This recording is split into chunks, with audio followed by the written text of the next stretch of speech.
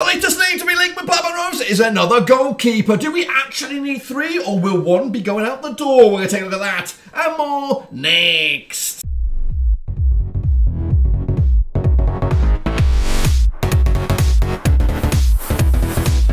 That's right, folks, back once again with another video. Today we're taking a look at, of course, a new transfer name in the mix. Of course, a new goalkeeper to maybe compete with Kaminski or Pairs, or maybe even all three of them combined fighting for the jersey. We'll take a little look at it in just a second. If you're new, where you been, smash your subscribe button, bang. All things Rovers related, transfers related, world football related. We got it all here, boys. Under one rooski. That's right, the latest name coming out of the hat is a goalkeeper coming at you from League Two. Who is it? Of course, we'll reveal in just a second. Of course, people shout out to my VIPs. They are the patrons, of course. You know who you are. But let's jump in. Let's not keep you in suspenders too much longer. I am talking about this guy. It is, what is his name? It is Nik Tzanev. That's right. Currently on the books of Wimbledon. This is coming at you from the London News Online. South London Press originally burst the bubble on this bad boy, saying that Wimbledon, AFC Wimbledon's current #1, is expected to leave the club, and Rovers are an option for the goalkeeper. So who is he? Well, that's what we're going to try and find out right here, right now, as we look to see what's going on here. He is fresh-faced Bambino right there. Of course, Kiwi. He is a Kiwi. We'll elaborate on that in a minute. But of course, who is he? I think I'm going to have to slide over here a little bit. Let me just move over, because I think I prepped this to be all over there. So it is Nik Tzanev, of course, coming at you from Wellington down under. That's right, not Australia, but New Zealand.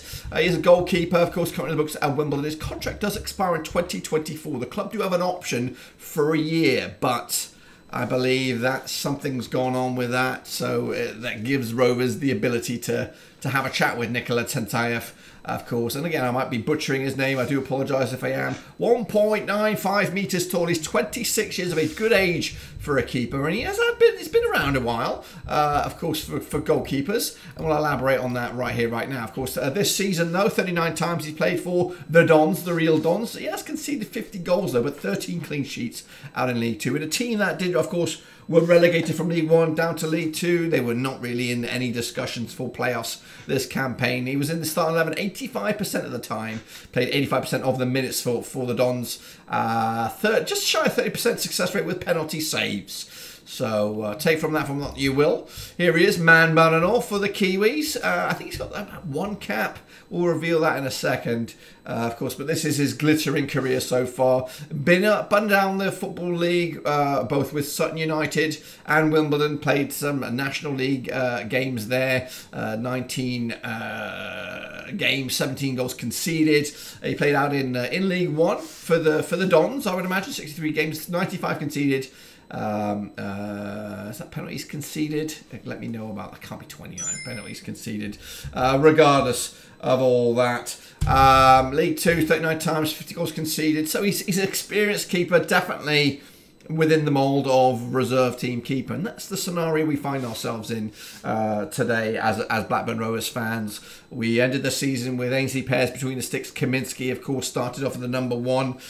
A big, humongous discussion is going on now within the fans, within maybe the infrastructure at Ewood Park, as to who will be the #1 heading into next season. And of course, if you do explore some of the other media out there, there's an interview with Greg Broughton highlighting the fact that if we are going to buy, we're going to have to sell.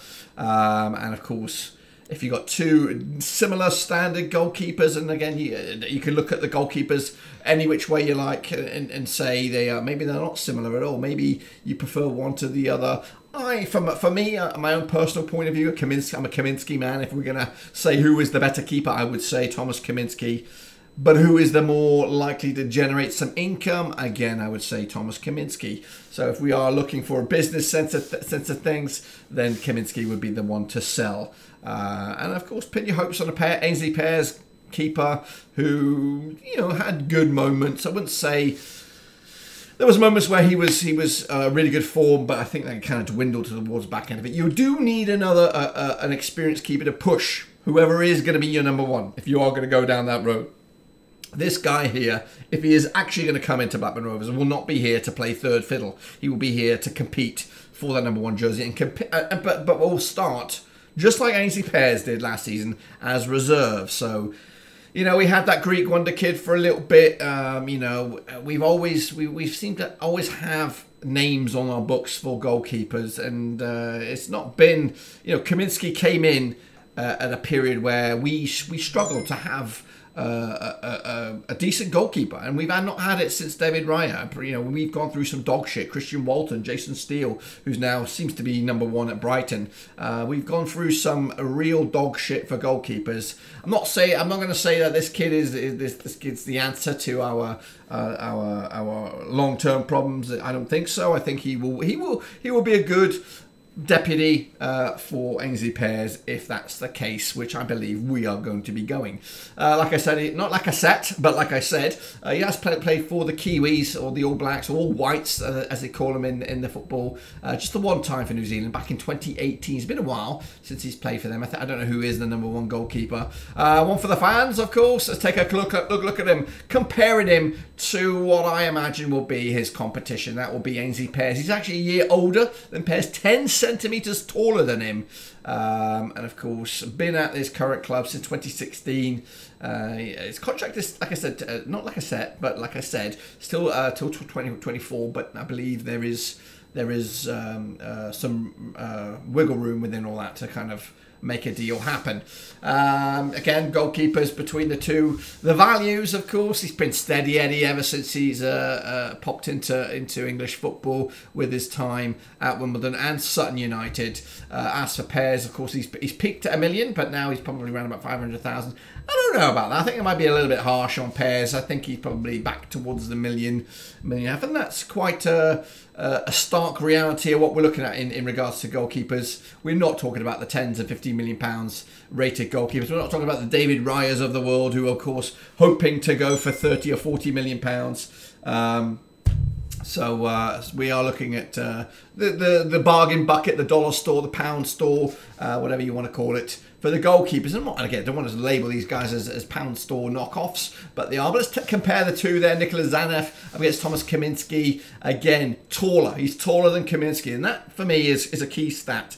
Height is massive when it comes to goalkeepers. And again, age-wise, he's 4 years younger than Kaminski. Kaminski, of course, probably in the peak of his career right now as goalkeeper. And again, he's been Belgium's #3 for a while. He ain't going to get Belgium's #1 staying in the Championship. So he has bigger aspirations, and maybe he's looking at a Luton or a Coventry or something like that, or a team that's about to get into the Premier League, or a team maybe as a backup for a team in the Premier League like a Brighton or something like that. So Thomas Kaminski has got to, if that's the way we're going, and I believe that's the way we're going to go, because Pears just signed a new deal. If we're not stupid. He's not going to sign a deal and sell him. If we're going to bring in a goalkeeper, it means Kaminski's time is up, and it's not due to how poor he is, but just like Bradley Dack, sensibility has to come through. We've got to balance the books, and Kaminski, I'm sure, is one of the higher earners,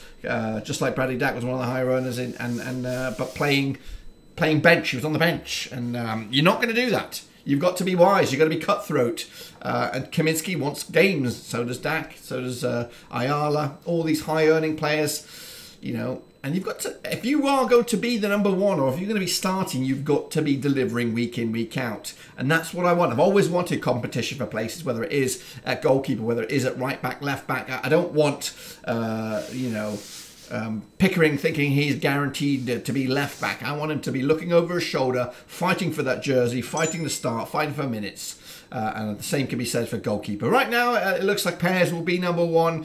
And then, of course, there will be a vacancy for #2. Will it be Tzanev? Will it be somebody else? There's also a little bit of a bumble out there for a player that we were linked with way back when. Again, the values, of course, Kaminski has been peaking around about 3 million. Hopefully, we can get around about that. And then, of course, the youngster, or the Kiwi there, steady Eddie, around about couple $100 grand. So it shouldn't be too hard to finance that move. But that's my take on it. Do I think it'll happen? I think there's something in there, because I think we need a keeper. whether it is the player that was formerly of a Bodo Glimt. Of course, he went to Bristol City, then went back to Bodo Glimt. There is potential. There's a bubble out there about that. I've not seen any legitimate sources. It's more of a whisper. So I don't know if that's going to happen. But I do think there is legs in this, and of course, with those legs, he should be prepared to be back up. And hopefully, the temptation of playing, of looking at Ainsley Pears as a blueprint, come in as backup. You never know. You might force your way into number one. He's tall. He's lanky. That's just what you need for a goalkeeper. And for me, this one ticks the boxes if we are going to sell Kaminski, which I believe is what's going to happen. That's what I think. Let me know your thoughts and opinions down below. Twitter, Twitch, Facebook, all that kind of jazz. And of course, subscribe for the latest Blackburn Rovers rumours coming at you right here, right now.